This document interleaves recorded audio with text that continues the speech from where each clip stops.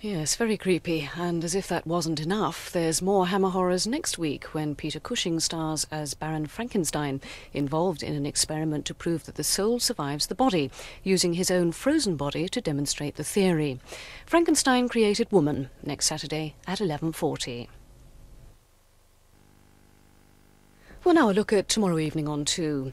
At 6:50 it's comedy with Gary Shandling throwing a surprise party. More surprises with Lucinda Lambton, writer, photographer and connoisseur of the bizarre and beautiful, who describes some of her favourite things at 7:15. Half an hour later, Michael Tilson-Thomas takes us through the final decade of George Gershwin's life in the second of 2 special programmes of tribute. Hollywood Cowboy, the Jeff Bridges film at 9:25, tells the tale of an aspiring writer who goes west, falls in with the movie crowd and in no time finds himself co-opted as an extra.